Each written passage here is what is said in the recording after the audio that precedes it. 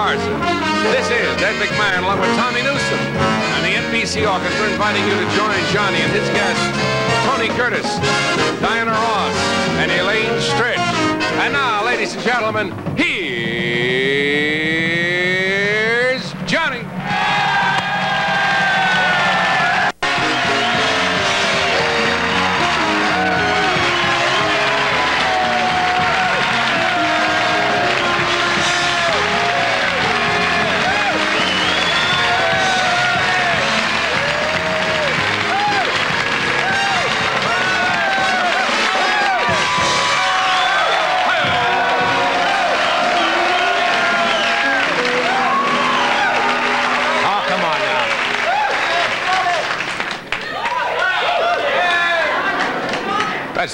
That's the first time I've ever received an X-rated ovation. This is fine. Thank you. Now, tell me something. Was that applause from the heart or from the sign? Did we have the applause sign on tonight? Yes, a little bit. Do they do that? Once in a while. See, that's not fair. People should feel free to applaud, and you shouldn't have to turn on a sign. Right? Turn off the sign. Well, I welcome. This should be fun tonight. I'm Johnny Carson, the Emperor of Comedy. And just like Hirohito, you won't be able to understand a word of my monologue either tonight. You sound great tonight. Friday night audiences start to cook. Last night we had an audience that was, how should I put it? Not hip.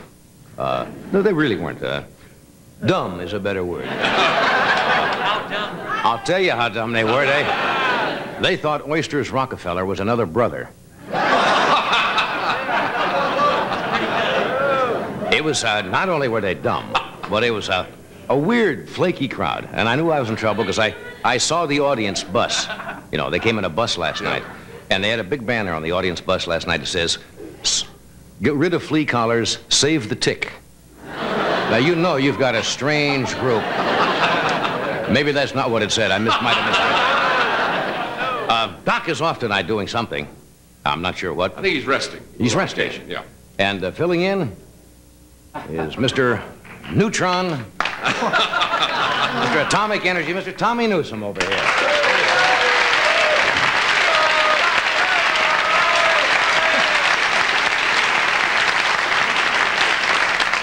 Tommy's a little weak tonight. He went down to the Red Cross today and donated a pint of mayonnaise. I would now like to do our bicentennial half-minute. We don't get a full minute on the show, but 200 years ago today. Now, please, if you're serious. The Continental Congress was called and convened in Philadelphia. Patrick Henry's speech scorched England as he said those famous words.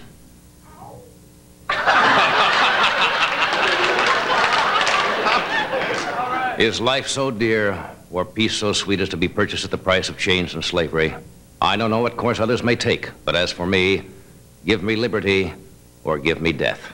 200 years later, those same words were used by Robert Blake at Universal. And that's the way it was, and that's the way it is.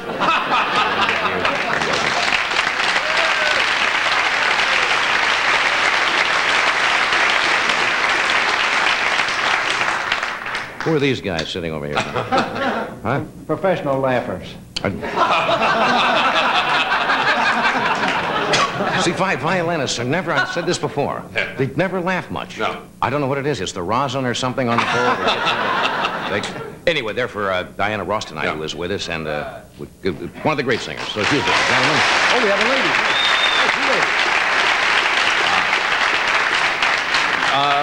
What else is happening around the country? You probably saw in the papers that President Ford last night held a state dinner for Emperor Hirohito and his wife. And two leaders had some interesting meetings. You see, Hirohito, as you know, speaks only Japanese, no English at all. President Ford, of course, speaks English, no Japanese. They got along like Ford in Congress.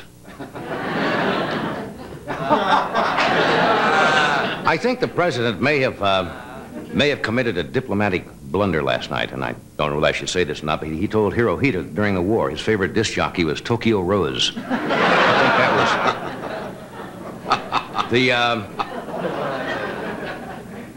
It's this group over here that's hurting me. Now, the Japanese embassy also threw a dinner in honor of the emperor, and they say it was the longest dinner in the history of Washington. They had 400 guests and only one hibachi. And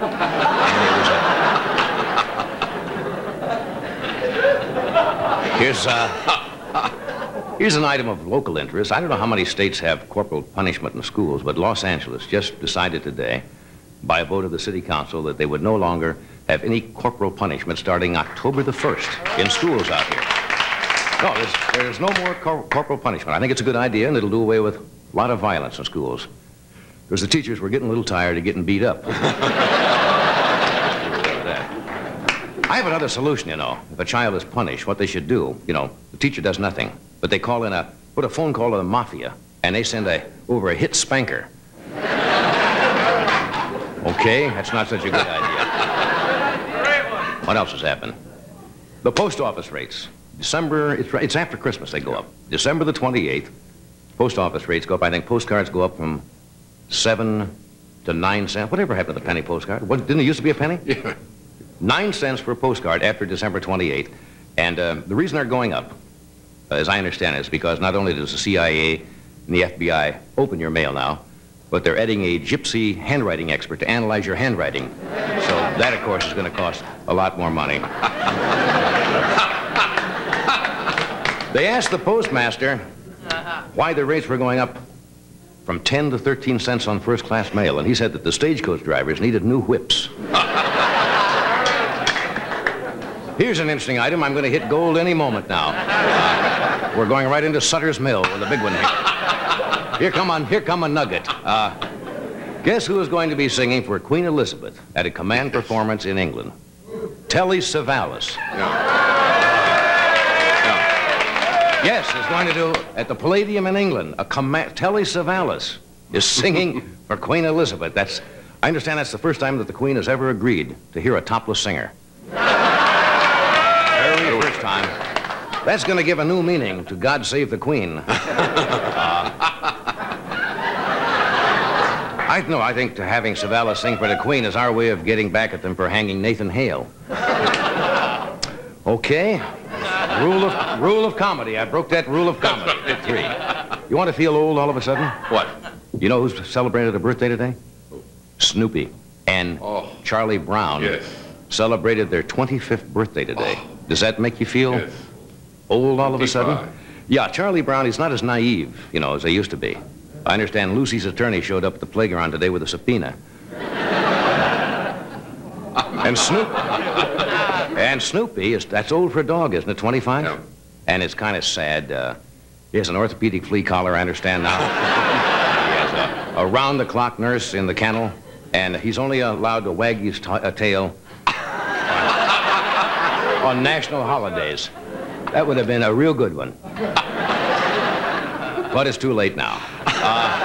Anyway, tonight, did you tell everyone whom we have, Sporty? Yes, but you may tell them again. Certainly, we have. I've mentioned Diana Ross is with us tonight. Mr. Tony Curtis is here. Elaine Siritch and Ray Johnson. And we'll continue in a couple of minutes.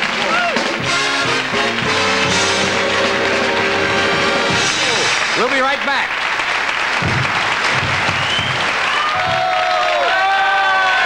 Great news. Now you can get the Green Giant's good vegetables and big savings, too. It's a giant field day of savings. Look, when you buy specially marked Green Giant brand vegetables, you'll get money-saving coupons. Good on your next purchase. So stock up now on lots of good things from the garden. Oh, and while you're shopping, look for the special Little Sprout doll offer. It's another big bargain during the Giant's field day of savings. Like he says, ho, ho, ho. The delicate, fragile beauty of Lily of the Valley inspires this newest Christian Dior design by Mark Bohan for Wamsutta. Lily of the Valley blossoms on sheets, pillowcases, bedspreads, comforters, dust ruffles. Lily of the Valley. It's quite simply the most romantic feeling in the world. Make a night of it. Good night.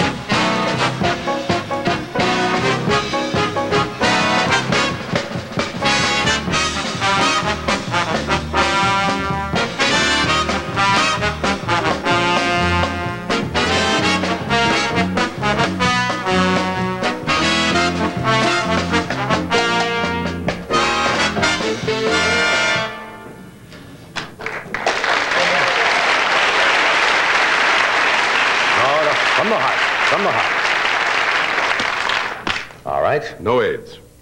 Yes, today is Friday. What? Today's Friday the 4th. 3rd. Yeah, I don't know whether it was yesterday or possibly today, but you might like to join me in wishing a gentleman who is certainly an institution in our business or all over the world, whose birthday is this week, who celebrated his 85th birthday. And that, of course, is Mr. Groucho Marx. So, Groucho, Happy birthday. happy birthday. 85 years. The other still salty. Oh, yeah, he's still funny. I watched, they had a movie on the other night on Channel 11 or something. I think it was a night at the Opera, and then they had a whole Marx Brothers week, and God, they were funny. Yeah. Day at the Races. He holds up well. If you say the secret wide, Duck will come down. You seem to have an incredible amount of paper in front of you, cards, paraphernalia. Are you planning something special this evening? Well, now, they'll think this is a gag, but this is really not a gag. Did you know that have you ever been in the post office? You go in the post office often? Not often, but I've been in a post office, yes. Well, I know you've been in a post office, but... My daddy let me go in when I was about 7 or 8 years old, and I looked around. They still have in the post office around the country the wanted, the 10 most wanted fugitives in the United States, and we're kind of interested in, our writers asked the Federal Bureau to send the 10 most wanted criminals. Now, this is not a gag, incidentally. We have another one. We'll show you our own 10 most wanted. So this is for real. And I understand that when they did this on, like when Ephraim Zimbalist was doing the FBI, that they were responsible over the period of years for uncovering many wanted people, because people see them. And of course, as they always say, if you see any of these people, don't take any action. Don't try to do anything, but just simply call the police or the local FBI agency. But these are for real. And there's some bad people running around. This gentleman is named Dwight Allen Armstrong. He's wanted for sabotage and destruction of government property and conspiracy. This is for real now. These are not jokes. If you happen to see that gentleman, we'll just show you these. This is Robert Gerald Davis, interstate flight, murder, armed robbery, atrocious assault, and battery. And he bites his nails on top of that. I shouldn't do jokes on these. These are... That is the gentleman. Now, these are legitimate. They were sent to us. Billy Dean Anderson, interstate flight, assault to murder, attempted burglary. These are the pictures now that the FBI has posted all over the country. You know, television, frankly enough, is one way to disseminate information. I didn't give you the name. Benjamin Hoskins Paddock, one of the 10 most wanted fugitives in the United States. David Sylvan Fine, sabotage, destruction of government property, conspiracy. Leo Frederick Burt, sabotage, destruction of government property, conspiracy. And just so we're not accused of being sexist, here's Catherine Ann Power, one of the 10 most wanted. Interstate flight, murder, theft of government property, bank robbery. William Lewis Heron Jr., kidnapping. Those are mean. Look, now those are for real.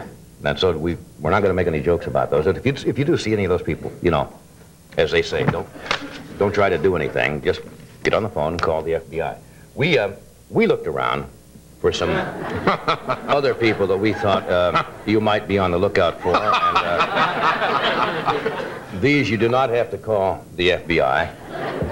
For example, all in fun, of course, Earl Butts, wanted for... Now he's wanted for the Great Grain Robbery, alias the Grim Reaper. His crimes include wheat napping, molesting corn, and putting sandwiches on the endangered species list. This man is extremely dangerous when he starts making sense, so look out for him.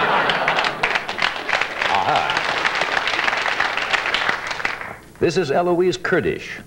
She is the milk commercial girl. Yes, wanted for pushing milk. Previously convicted on a variety of charges, including assault with yogurt. Approach with caution. Has a severe case of the cutes. J.J. McSilverman, the mad programmer, wanted for killing television. Also wanted a morals charge for exposing the Montefuscos during the family hour. This man has a 55-year-old body and a 12-year-old mind. And And he is 5 feet 6 inches tall most of the week. May be considered dangerous. Will kill at the drop of a rating. Watch out for him.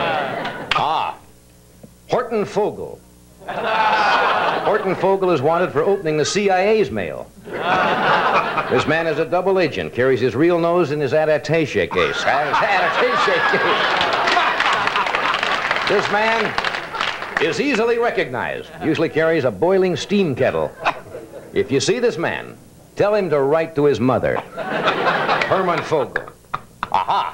Mohammed Ben Nayafat. Wanted for plunder of the United States. This man is also the inventor of the extra 9/10 on gas prices. Description: looks like an unmade bed. Was last seen driving a late model Camel with air-conditioned humps. Approach this man carefully. Is armed with long dipstick. This man is wanted for molesting politics.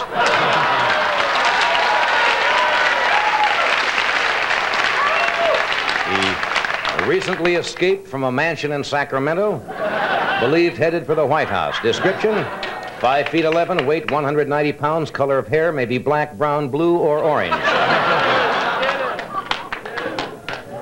Tony, Orlando, and Dawn, wanted for impersonating an Oreo cookie. Description: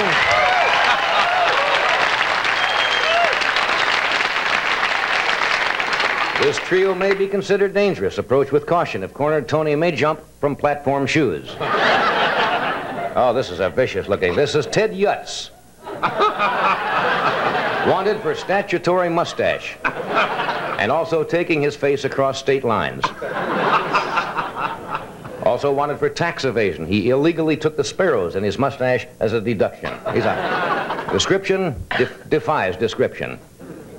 Caution, this man may be considered extremely dangerous. Recently shot it out with a meter maid. Howard Hughes. This is a recent photo. Hughes has no family, just immediate money. Anyone seeing this man, call your psychiatrist immediately. The Aurora family. Wanted for aggravated graffiti and conspiracy to deface toilet paper. These suspects were last seen behind the little house on the prairie. Wanted for the crime of her choice. You'll know it when you see it. Caution. Maybe carrying concealed weapons. Advise frisking immediately. If captured, we'll consider plea bargaining over cocktails. Wanted for noise pollution.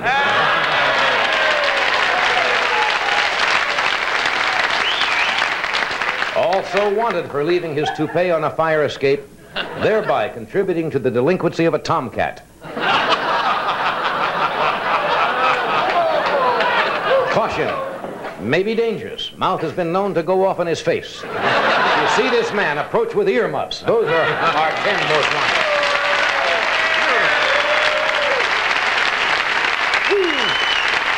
Okay.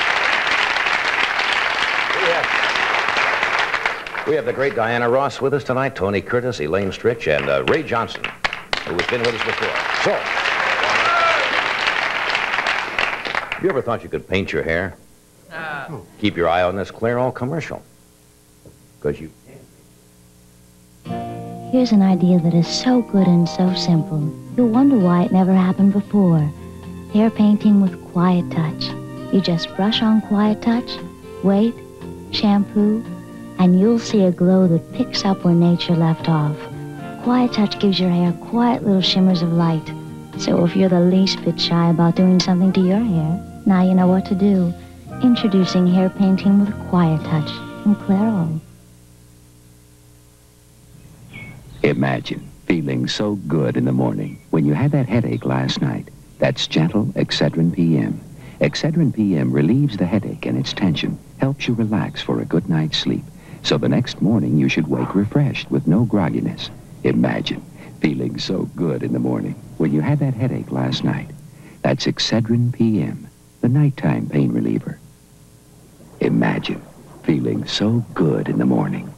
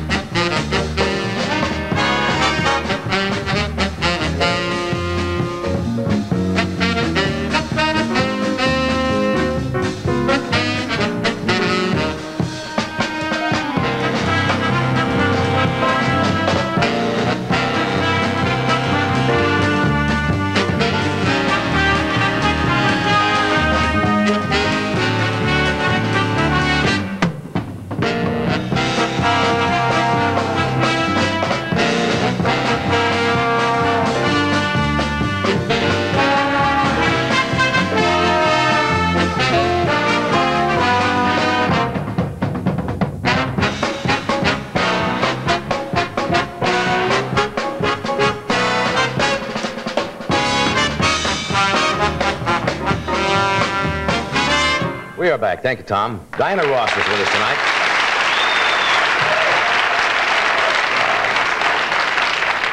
Diana Ross returns to the motion picture screen for the first time since she was an Academy Award nominee for her performance in Lady Sings the Blues. She opens in a picture called Mahogany, which opens in New York on October the 8th and here in California on the 15th.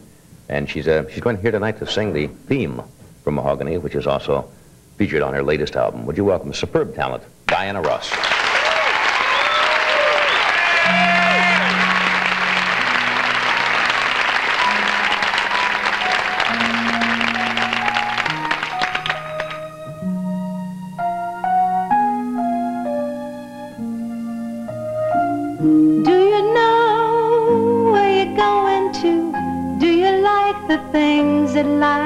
Showing you, where are you going to? Do you know?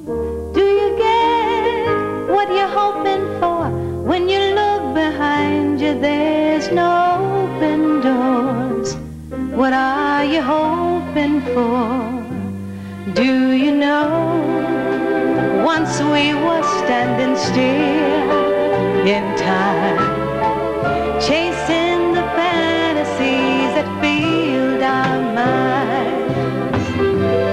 You knew I loved you, but my spirit was free, laughing at the questions that you once asked of me. Do you know where you're going to? Do you like the things that life is showing you? Where are you going to? Do you know?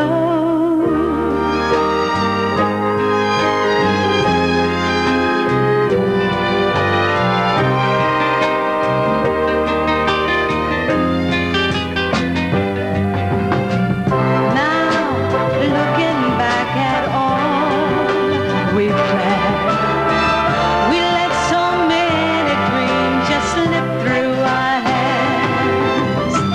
Why must we wait so long before we see how sad the answers to those questions can be?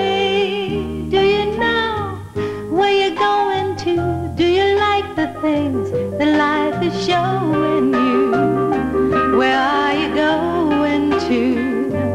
Do you know? Do you get what you're hoping for? When you look behind you, there's no open doors. What are you hoping for? Do you know?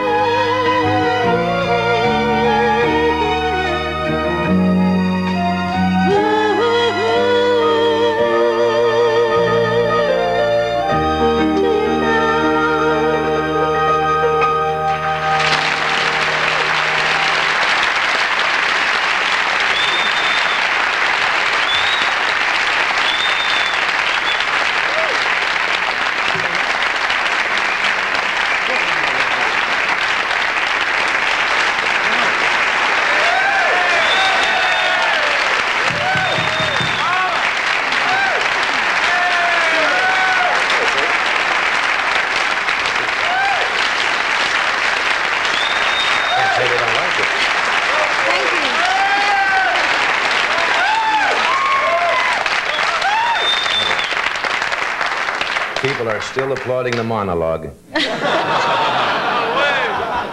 How are you? I'm fine. You're singing super. You look super. Thank you. I feel really good. Are feathers back in? Well, for me, yes. I was kidding you backstage because you're rather pregnant. When I say rather pregnant, I mean rather along in pregnancy, aren't you? Yes, I'm due any day now. In fact, the doctor told me to please stay off of my feet because and any minute I could go into the hospital. Is that right? Yeah. Actually, the baby's not due until the beginning of November, but I start to ripen early. Would you like to see something? What? This is the fattest I've been in a very long time. That's nice. That's nice. That's nice. That brings back fond memories. It does. It does. You got two girls already. I have two girls. Two We're girls. hoping for a little boy this Yeah. time. We'll accept what we get. A little boy, so I can name him Robert Ross. Yeah. Yeah. That's nice. They used to say that there are all kinds of ways. Doctors, I don't think, have come up with anything technically they can determine the sex before birth, but people used to say they used to hold some kind of a charm, and if it swung this way over the abdomen or went in a circle, do all kinds of people try to tell you You'd various... be amazed at a young lady walked backstage just now. She said, I know you're going to have a boy. And I said, oh, really? Now, what was And- her reasoning? Well, she just said, you look like you're going to have a boy. Wonderful. My doctor said the heartbeat is low and strong, and I can tell by the baby's head that it might be a boy. Yeah. Might be. Well, one of them's got to be right. Yes. Yeah. Well, they both said boys. Yeah. Yeah. We'll interrupt here for a second. We'll be right back. Stay where you are.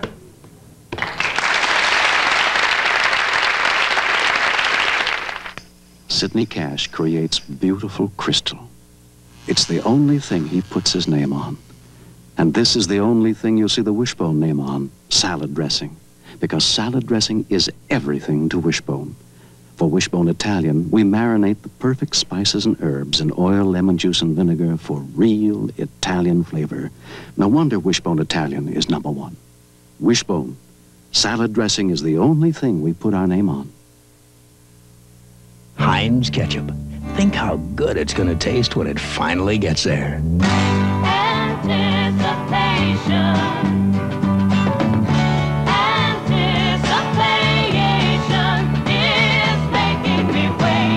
It's slow good. It's keeping me waiting. Thick, rich-tasting Heinz ketchup. It's slow good.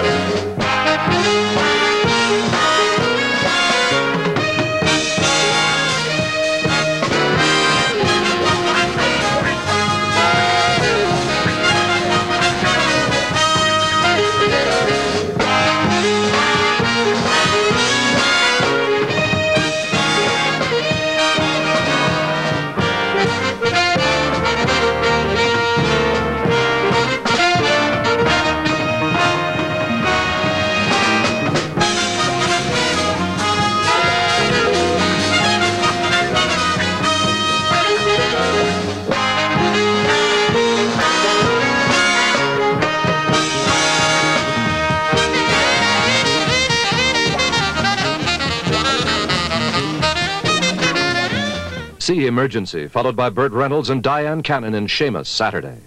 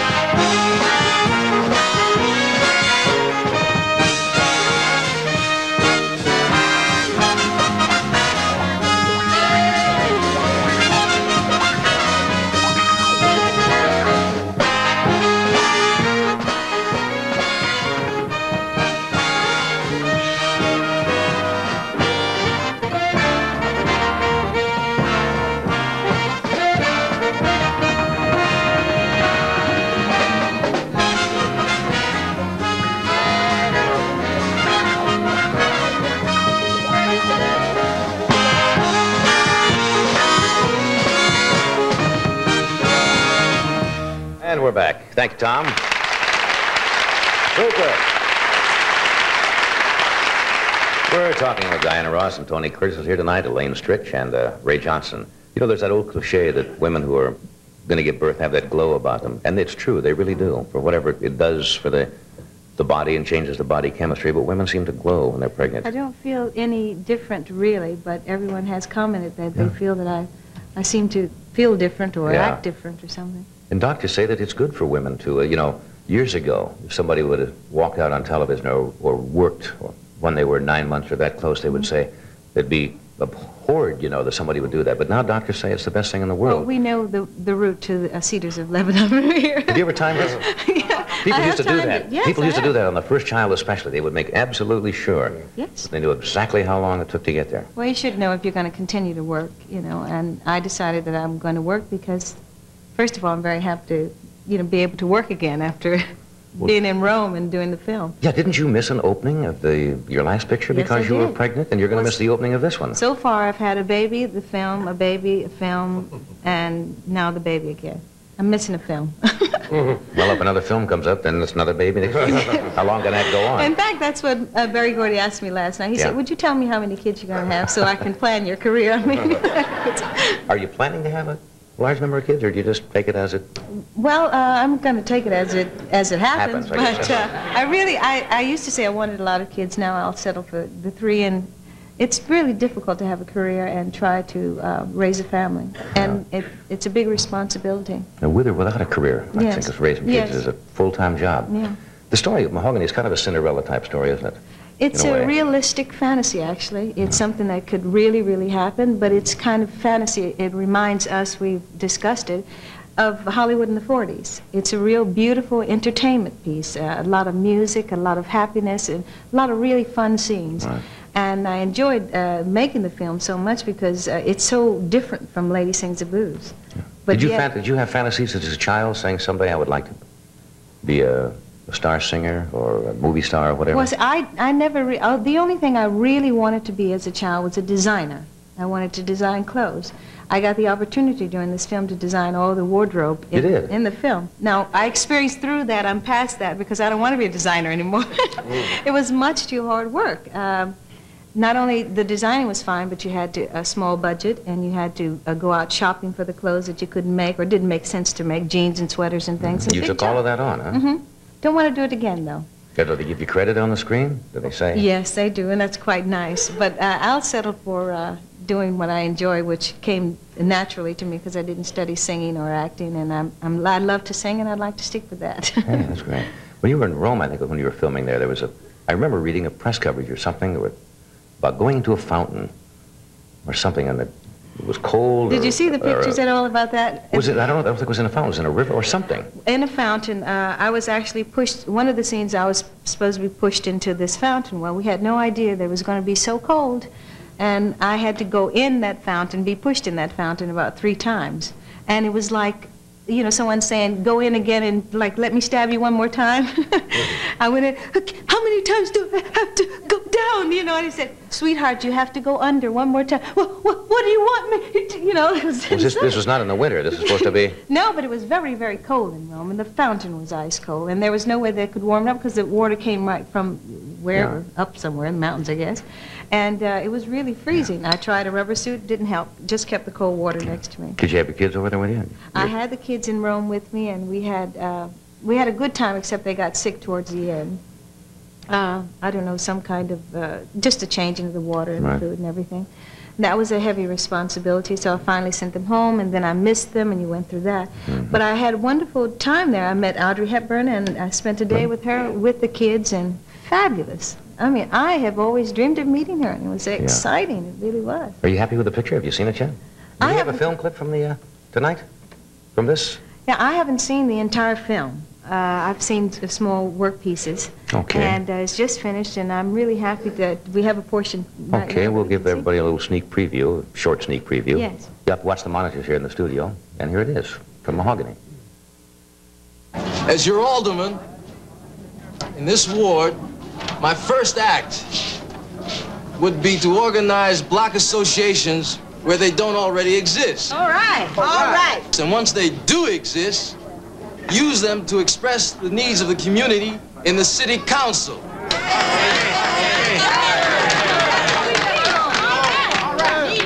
that's great. Just still didn't tell me what you're going to do about getting my old man back. Because I sure do need my old man. Because I can't get along without my old man. And none of us can get along without our old man. What about you?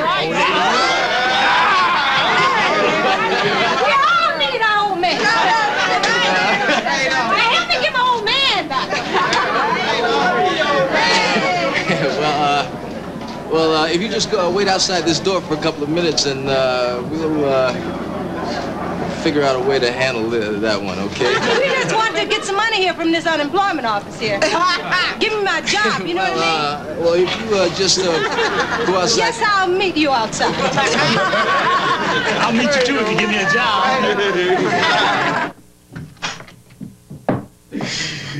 You are outrageous, you know? I mean, did you have to smear those stickers from every stop sign from the restaurant to here? You're crazy. It's showbiz. You gotta give him some pizzazz, show him your charm. Ow! People, stop that sighing and get out and vote for Brian. I said, people, stop that sighing and get out and vote for Brian. Woo! People, stop that sighing and get out and vote for Brian. I said, people, stop that sighing and get out and vote for Brian. My people, stop that sighing and get out and vote for.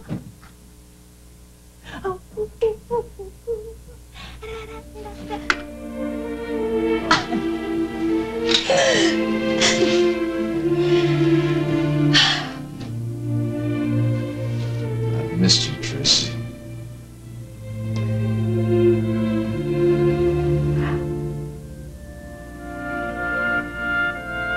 I've missed you too.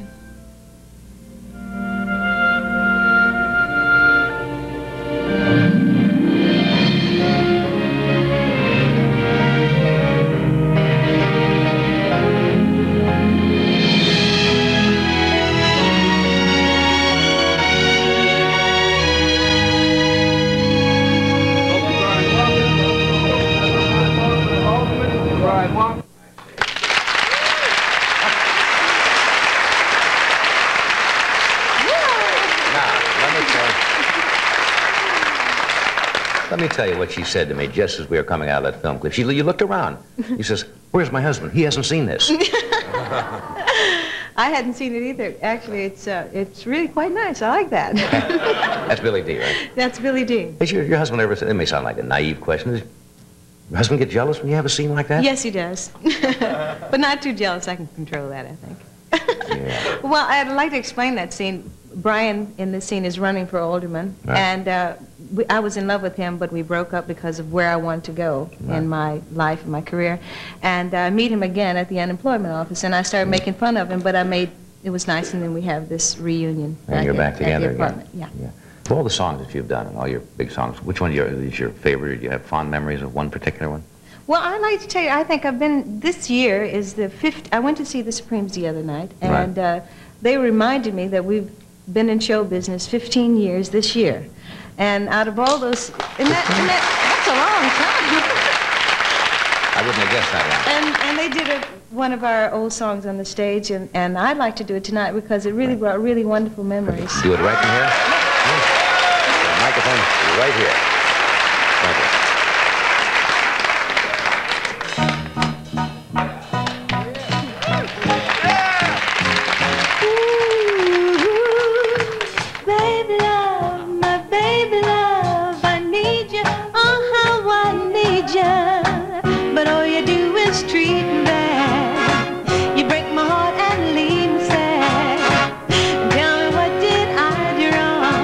To make you stay, always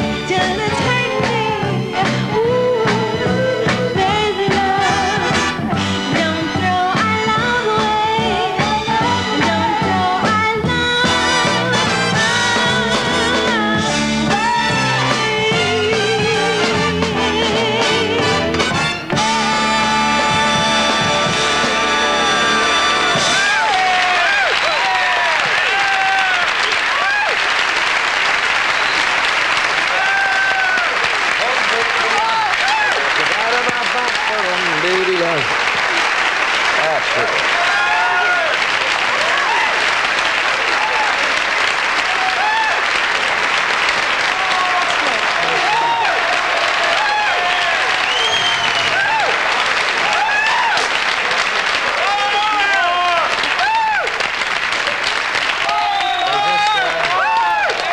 Seem to like you at all. Hey, that's nice. Look, I know you have to run early. It's a great kick to have you here again. Thank you. And I hope you have a great course, even though you can't go to the open. What are you going to do? You sneak in and see Mahogany by yourself some night?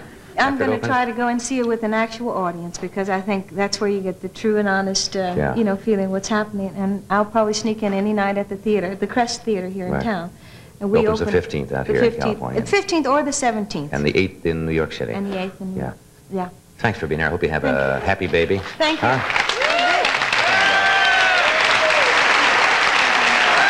Good job.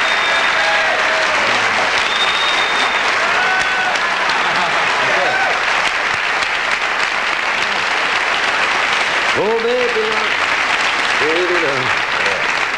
Oh, baby love, I'm gonna get my baby love. Just born too late. I should have had a guitar and started. You'd have been great. You'd have been dynamite. My bush dog and me was sitting by the side. We do a commercial. Then we have Tony Curtis. We have Elaine Siritch, who's a fine actress, and she hasn't been with us, and you never know what Elaine... Salty lady. Salty. She says what's on her mind. Is this driving you nuts? What? I am so hungry. Can you smell this? Yes, we have one of our sponsors coming up, and it's driving me absolutely crazy. It's great, isn't it? Oh. Have you sneak a little guy? No. Anyway, and also Ray Johnson, who has been on our show before, who has spent half of his 49 years in prison, and he is now out, obviously, or he wouldn't be here. And, we'll go anywhere to get a guest. But that's it. But fascinating. He works on criminal research now at the Western Behavioral Institute. But some story. We'll continue. Tony Curtis will be with us in just a couple of minutes. It's a very special coffee to make you feel warm and relaxed on the inside. General Foods International Coffees. It's our flavor that makes us special. Boy, homemade lasagna. This must have taken hours. No, I used Hamburger Helper. I thought they made skillet dishes. Still does, but now you can make it a new way. Just add simple things like milk, eggs, or cheese, bake it, and you get a delicious homemade oven casserole. The recipe's on the box. Oh, that's great. Tomorrow, Swedish meatball casserole? Yeah. Ooh. Hamburger Helper, skillet dishes, and now oven casseroles. Either way, tastes homemade.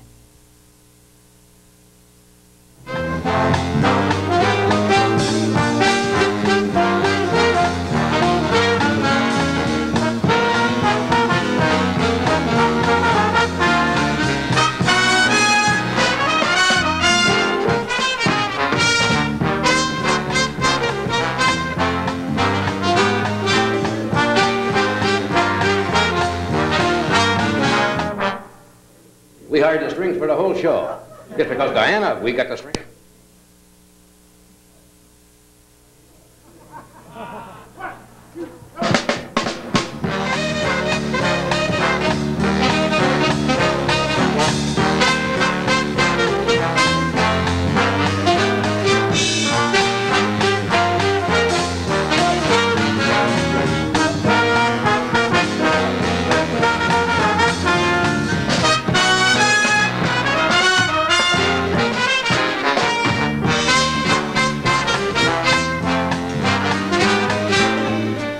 We lost the string. The strings go when Diana Ross goes, huh? Thought we had the strings for the whole show. Just for the out. Tony's not going to sing anyway. Tony Curtis has been a major motion picture star for 25 years, and he'll be starring on NBC this fall as McCoy. And the premiere episode, I understand, is going to be shown on the NBC Sunday Mystery Movie this Sunday, October the 5th at 9 p.m. And as they say, that's 8 p.m. Central, and of course you can choke your local paper or your local time and station. And we did. And here's Tony Curtis.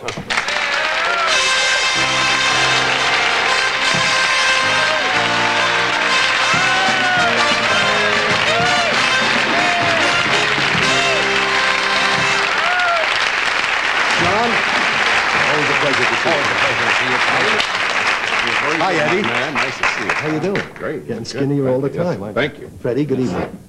Good evening, Petty. How you feeling? Okay, yourself? In velvet tonight, huh? That's right. Well, That's let me nice. see. You're in cloth, I see. You're just plain cloth. You're so you can wear yes. you can wear velvet and silk. I'm sorry? You can wear velvet and silk like Why that. couldn't you? I don't. I'm not the velvet and silk type. That's not true. I've seen you in velvet and silk, and you're smashing. Okay, one time, and we don't want to talk about that. Big deal. One crazy night, right. You know, it's Hey, hard John. when I introduce you to say that you've been a major motion picture star for 25 years. Again, doesn't seem possible. Time goes by that fast, yeah. Now, how long have we been seeing each other? 15, 18 years? I mean. Something like that? Yeah. When you say seeing each other. Well, I don't think you have to explain it. Yes, I want to get off of that velvet and so forth. Something like that. He's still bad, isn't he? Speaking, you know, I asked Diana Ross about it. She was in this picture like a Cinderella story. Now, you came out of the Bronx, right? New York, Manhattan, and the Bronx. Thank you. To Hollywood as a contract, as a new young player. Right. That's a big transformation. Very isn't it? big You still remember it?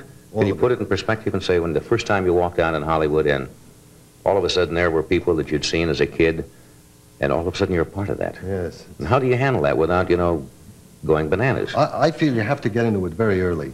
Really? I think it's a process of not only intellectually examining and appreciating what can happen to you, but emotionally as well. You know, it has an incredible vibration working in movies, you know, particularly, you know, the picture profession for us in America really has been a great outlet for a lot of people who are disadvantaged in the sense that maybe education, background, certain ethnic boundaries have kept a lot of people from getting a chance to be in what some of the establishment professions in a way. You know, there are many professions that have quotas. You know, you know, certain medical schools, well, they have quotas. And show business in that sense has never had that. I don't think so. I think it's always absorbed anyone and everyone that felt or thought they had some kind of a The gift. talent was first. Don't you think so? Oh, yeah. I think so. So to me, you know, for a guy like me who came out of the service at the end of the Second World War in 1948, to get started in pictures, it was... The war ended in 1948? No, I came out here. Oh. The war ended in 46. I'm wondering how I got out so early. But I came out here then, and I was lucky. I was quite young then, and I wanted to get into movies, and so it's fabulous. Who was the first major motion picture star you saw that really awed you? Cary Grant. Yeah.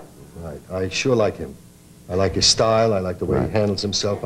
I think he's really given film goers, all of us, some great pleasures in films. And he's a super actor. There's a thing about him. I happen to like him very much. You know, there are other actors that are equally as good and I feel as domineering as they are on the screen, you know. But I think Cary was the first man that I was... Don't think anybody handles light comedy and a sophisticated attitude that he does. Right. Fabulous. Nobody. Fabulous. He had a subtlety, a way of doing things, you know.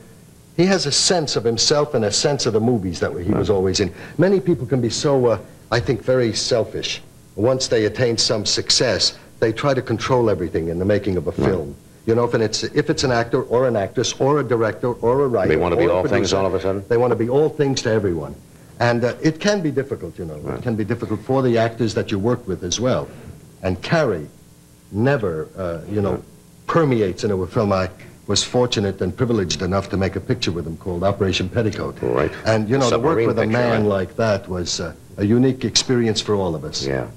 He once told me that if you're a star of a film, you're really like the host in your home. And the star or the leading player is the one that kind of sets the tempo and the attitudes of people. Your show, for an example, you could see how beloved you are. It's because of your behavior.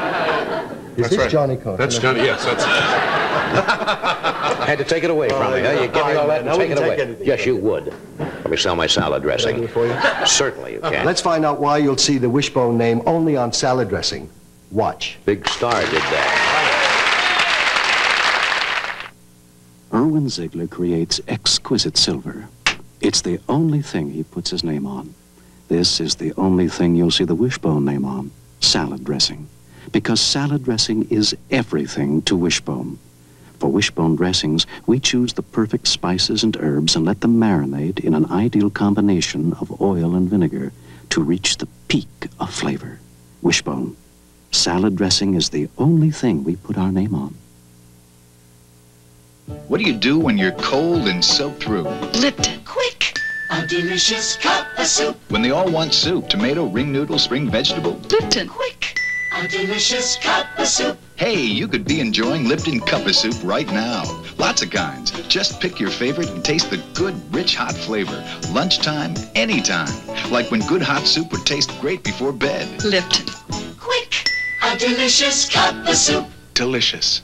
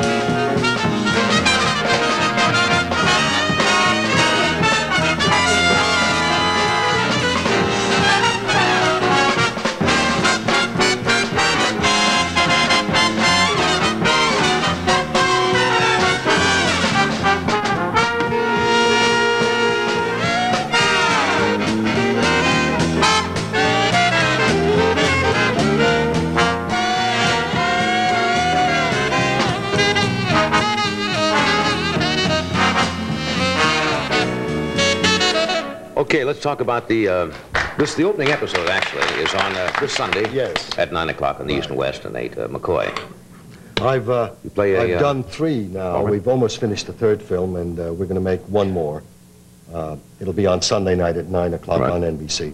It's a con man in that sense, a man that lives by more his wits than anything else, someone that's kind of hooked on gambling and just can't give it up and has to feed that habit. Sound familiar? You make a good con man. Well, I feel like a con man. You have that nice, easy... Everybody's a con man. Yeah. Everybody is different strokes for different folks, you know? And it's nice to be able to corral that feeling of being get able all your or wanting to conning out do and it. do it Right, on you get it out of television. your system. When you get home, everybody in your family loves you because you've done it somewhere else. We got a short piece of... Yes, if I may, let me just yeah. give you a little lead into it. It's about halfway through our film, we have to take over a Navy base, a room in a Navy base to get these fellas who've stolen some money and make them feel that this is, in fact, a real Navy base. It is, but the people connected with it that I bring in are all people that I've hired to play these different characters. So that's the con, right? Yes, that's more. And this is going to the base to get the room. Okay. So if you... Want to roll the film, Bobby?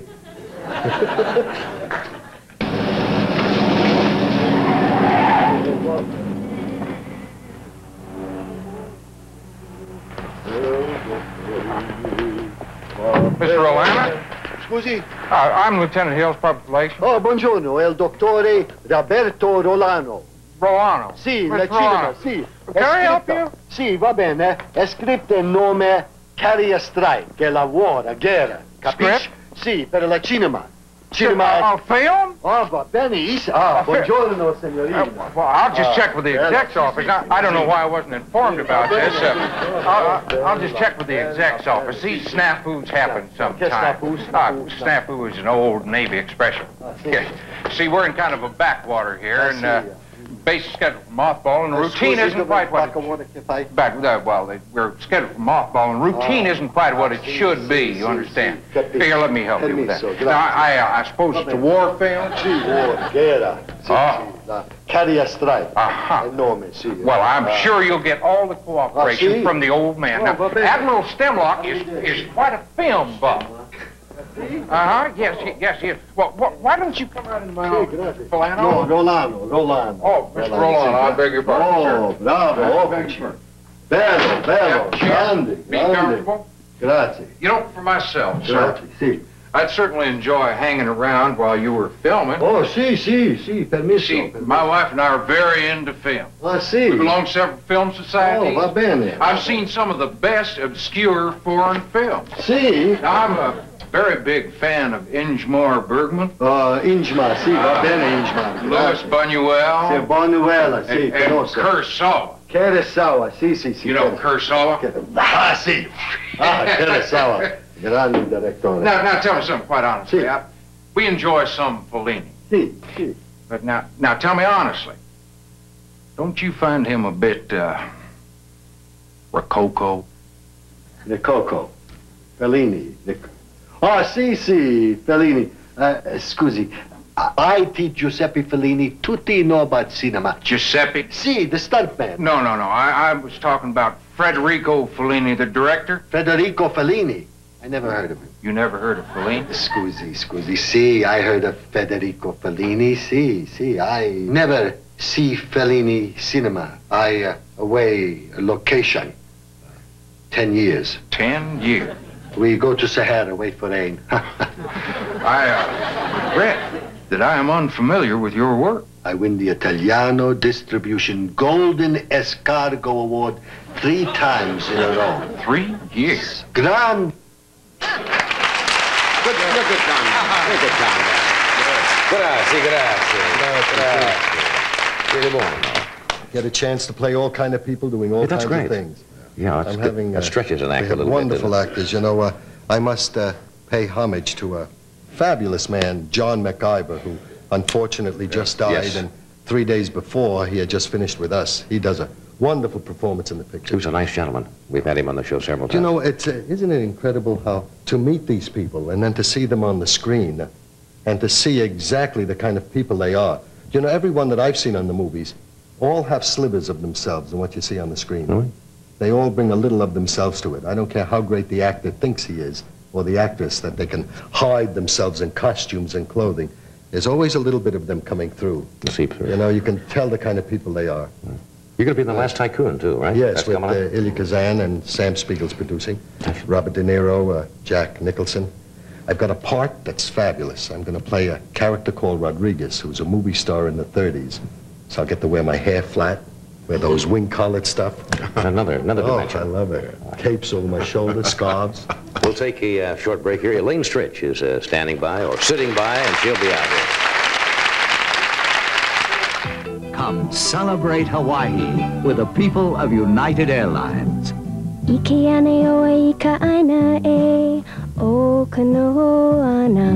Let the people of United bring you closer to the traditions and friendship of Hawaii.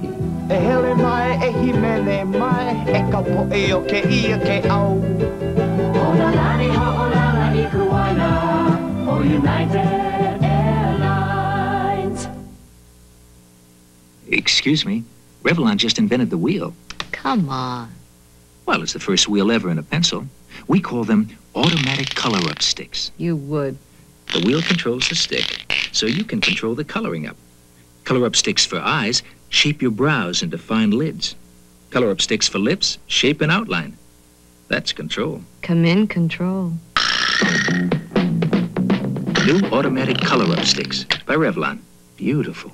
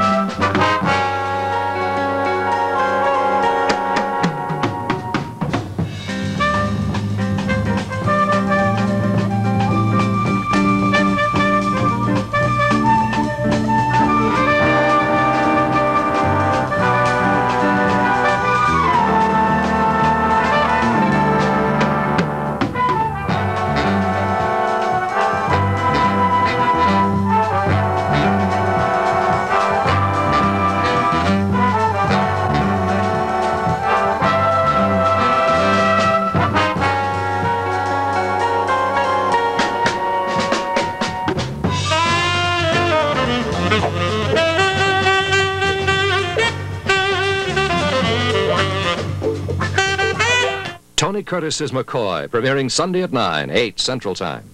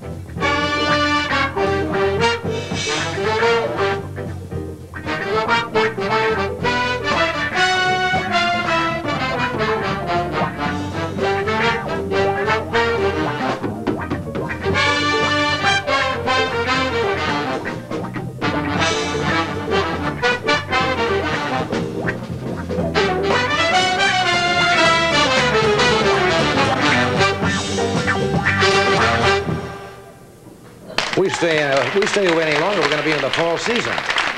That's the longest station break I've ever seen in my life.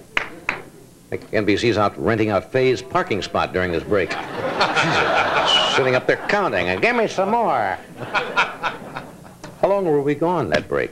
It seemed like no time to me, sir. Yeah. No, that's too long. That's too long. Too long.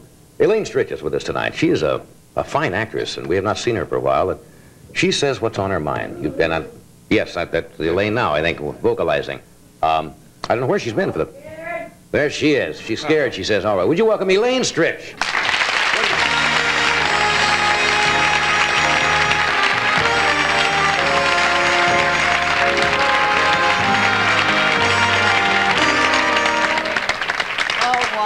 Oh, I tell you, you people of the theater know how to take a bow. You see, I can always tell theater people. Now, they come out and they take a bow. No, you don't slink around and get over We here. have a sneaky trick in the theater. We always want to fool you and make you think we're scared. Really? And we are. Are there tricks to taking bows? I don't know. I'm so excited about what I just did or what I didn't do that it doesn't make any difference. George Burns used to say there was an act used to go off and the arm would still be visible, like he hadn't completely left. He would go to the edge, but the hand would be there, like, you know, that he would come back reluctantly. How you been, and where have you been for I'm what? fine. For 4 years. I'll hit you with the story. All right. And it's not about me, but it's such a wonderful story about, well, Tony, you've lived in London for a little while. They're fresh stories. They're, you know, from the other side of the... And this is just a joke?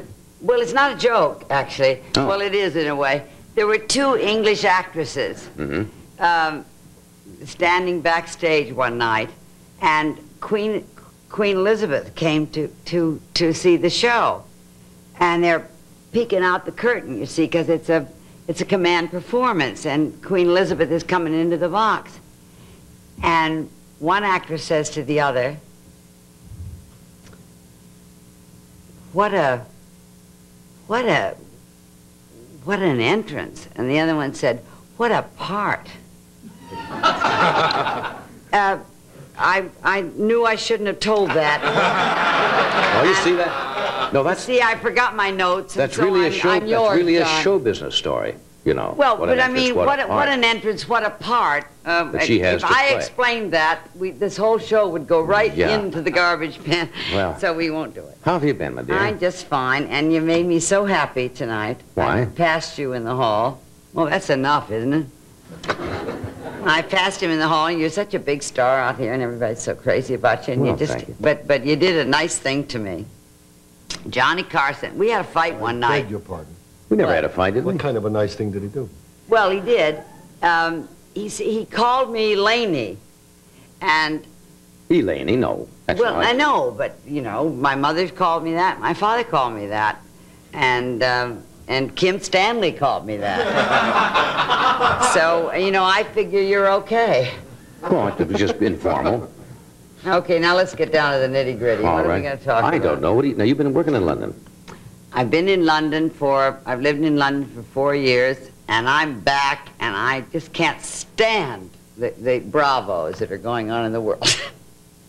It's just incredible to be away for a long time, because everybody loves you when you're away for a long time. I can't get over it. I come to California, and I come to New York and everything, and everybody's crazy about you.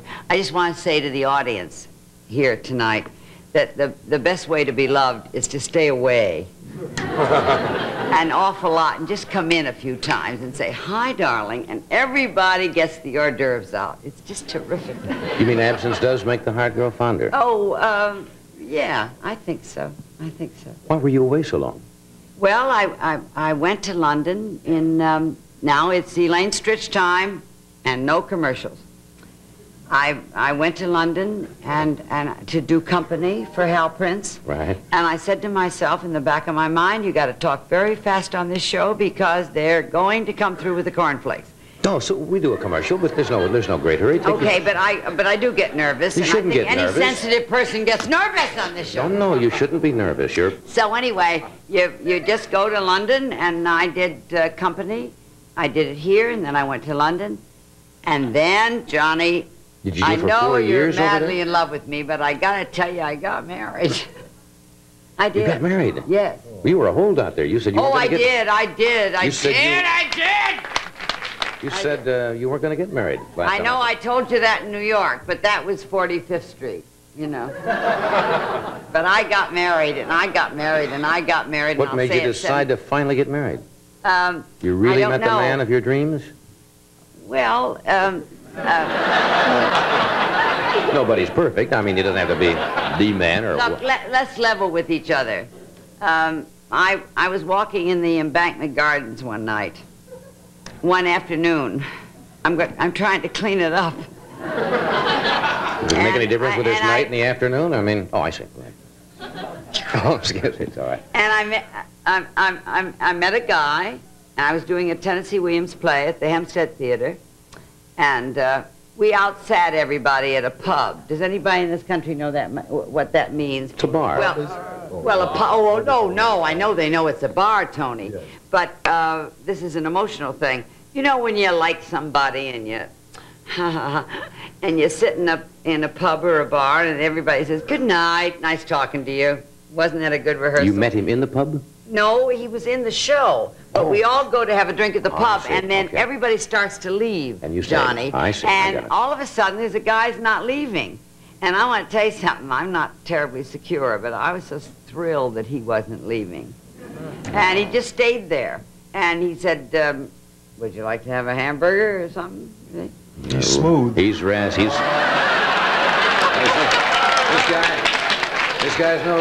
guy's no dum-dum. I mean, the old hamburger ploy. And you said, yes, I'd like a hamburger, right? I assume. Yeah. And he said, okay. Good. All right. Two burgers. And then we... And then we went for a walk. In the Embankment Gardens. He does imitations, and we were in the Embankment Gardens. That sounds dirty over here, but it's straight over the there. Embankment Gardens. What did he do? An impersonation or impression in the gardens? No, he just said... You remember when I left you in New York? Yes, yes. And I'm so sorry you haven't gotten successful since then. Nobody's perfect. Tell me what happened in the gardens now. And I said... After the hamburgers. I said, I've been laughing for 4 weeks, John, and I think we should get married. And he suddenly turned into Jack Benny, and he said, why not? Only a 4-week And it courtship. turned into a Catholic marriage with Mass and Communion and lunch at the Savoy, and I don't think that's bad at all. No, you always go to lunch at the Savoy after a Catholic communion. Well, are you happy? I think we're getting... Are you happy? I think we're getting along better this trip. Yeah. Are you happy? I am scared. Of the marriage, you mean? And I want to ask everybody in this audience. I really mean it. Just answer every other question. It doesn't... Pick out the ones you like, and the audience at home, just every other one. No. Are you happy in the marriage? Oh, my God. Oh, good. Oh, you are. You're happy, and I'm glad to see you happy. I used to depend on you. Now I have a secret thing going. Oh, yeah. Well, that's nice. Can you let go? I have to hold up a bucket of chicken. See? New sponsor since you left this. Now, here's some real goodness from Kentucky Fried Chicken. Look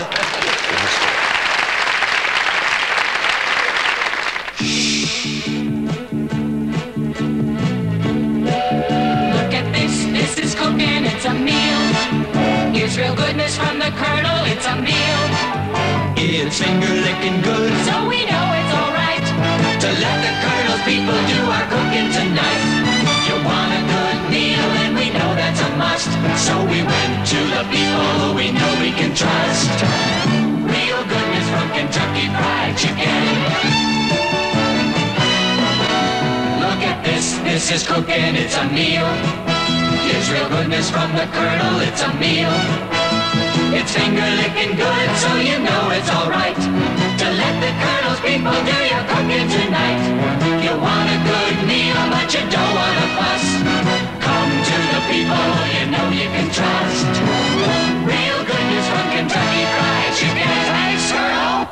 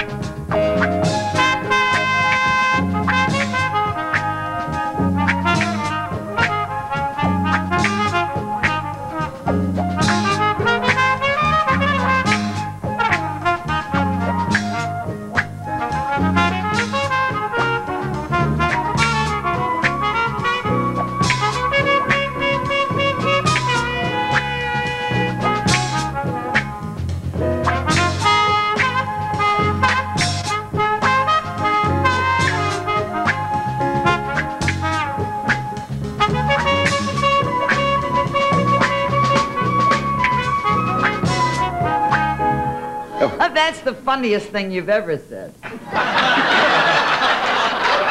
no one will ever hear it. I didn't even hear it. You've got to, I know, but darling, you know, we always have a drink after the show, don't we? Never mind. No. Would you like care for light? Yes, please. All righty. I want to tell you something about Johnny Carson. I haven't been here for so long, but, I mean, when I say that, and that gets that reaction, boy, wow, he must have been doing some swell stuff out here. But I'll tell you something. He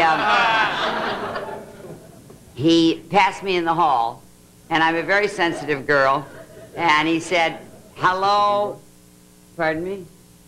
Johnny. Johnny was talking. No. You see, Johnny and Tony talk a lot, but I'm trying to get to you. And all I'm saying is that he passed me in the hall and he said, hello, Elaine. Didn't I hear that somewhere before? Is this a Saturday night repeat? I've heard that somewhere. That's right, I did say that. And Kim Stanley used to call you that, and your father and mother. You're not going to do it to me, fellas. Do what? I just don't think they heard it the first time. Oh. You know, you picked up an English habit. I noticed when I was in England that people who smoke drop ashes on themselves a lot, but they don't seem to care. Did you ever notice that? Guys will be sitting around and ashes are built up and they never do anything about it. They think it's dandruff and it's just careless. But have you noticed that about the English? Yeah. And they just sit there. You know, I had notes, Johnny. I had notes to tell. Oh, God, you... we don't need any notes with you. No, wait a minute, darling. I get up in the... Boy, does that scare me. I told the same story twice. No. Anyway, all the alcoholics in the world are going to say, well, she's one of us. No.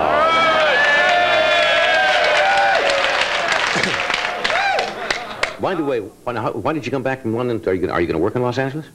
I came out. My career is so smashing. Oh, good. I came all the way from London to do a movie, and it was canceled. Oh, really? When? And so I'm just dancing around in Burbank. You know, and I thought it was rather nice of you to ask me on your show. How can they cancel you in a movie? Well, I came out to do the Mike Nichols movie. And for some reason or other, I don't know, somebody got the makeup mixed up. I don't know. But it's not going to be done for a couple of months. But never mind, I have a paid vacation, and I got a chance to see you again. Yeah. Are you going to live here in California now for a while? No. Oh. No, I'm going back to the Savoy Hotel. And that's where I live. And I miss America so much that I can't. You live in a hotel? I live in a hotel. Doesn't that get kind of boring, living in a hotel? No. Clean sheets every night. You can have them at home, too, you know. Yeah. What? You can have clean sheets at home. Well, I never did. No. So I'm pretty happy about that. So does your husband like living in a hotel? Yes, he does. He likes what I like. And he'd better like it. No, I don't mean what does wrong. he do? What does he do? Do you mind if I ask? John is an actor. He's a painter. He does adaptations of screenplays in London. Good. And he's more important than all of this stuff. He's terrific. Well, that's nice. And I waited till I was 47 years old to get married, and I'm married, and I'm telling you, do it. See, now, Lotto, you admitted your age. Oh. Most women would not say that. No, but I've been married for 3 years, so I'm going to make that clear to everybody. If anybody thinks I'm 47, they're wrong. Because I was 47, and I've been married 3 years, so why don't you figure that out for yourself? And we'll all meet back here in 5 minutes. Because that's the truth.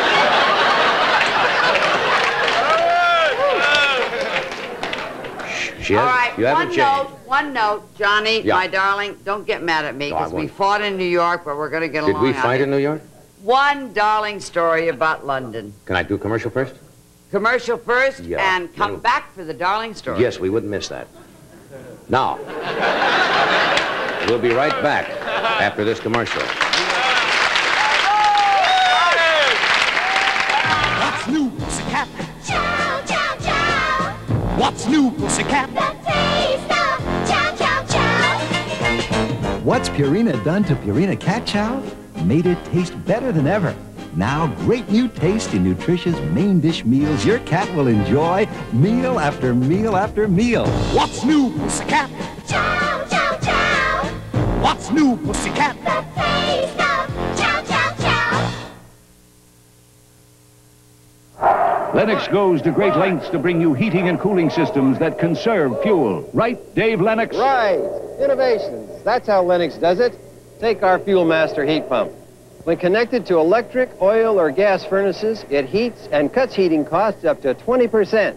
And it air conditions automatically. Interested? Call us. We're in the Yellow Pages. We'll tackle any job. Tawa Nesca, Dave. Any halak?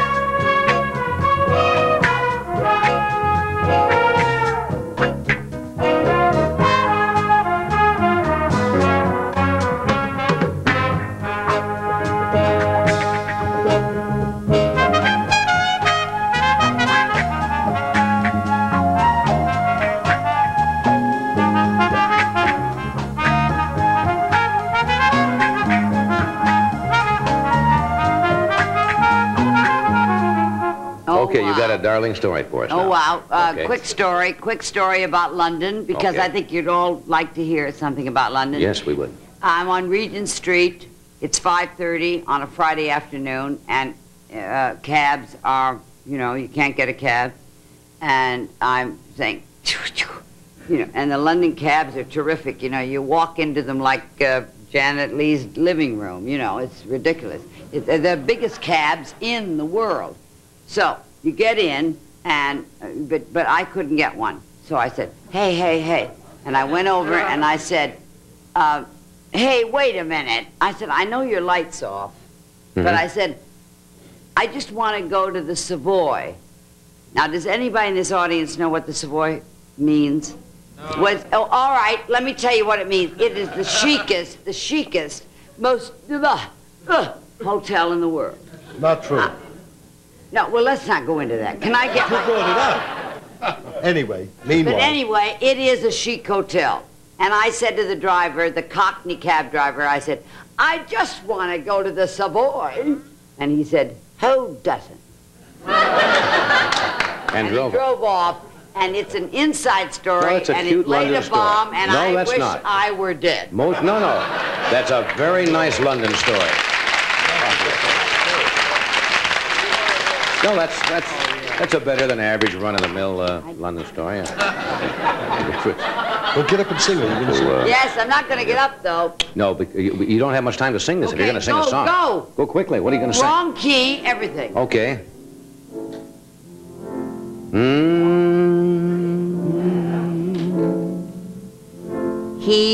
Is that right? I got it. Okay, do the other thing, because it's so terrific. Even if we go off the air, it doesn't matter. Give me the introduction.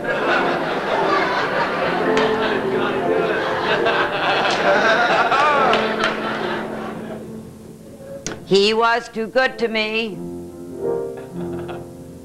How can I get along now?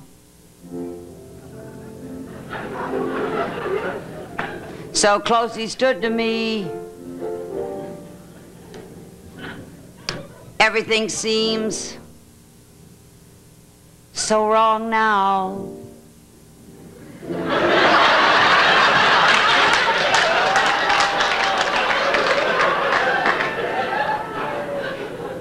He could have brought me the sun.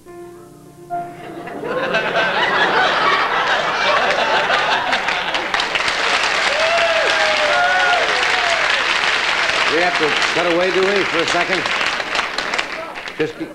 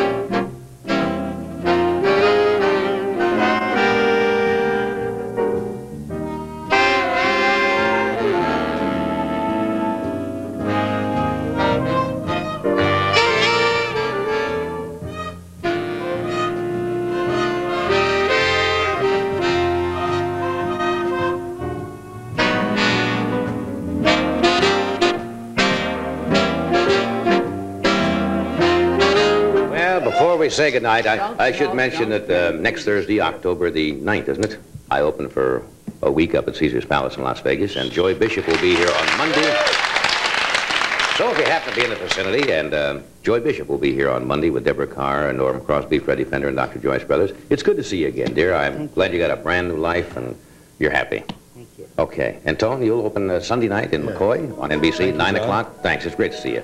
Thank you for being with us. Have a nice weekend. See you Thursday night. Right. Have it.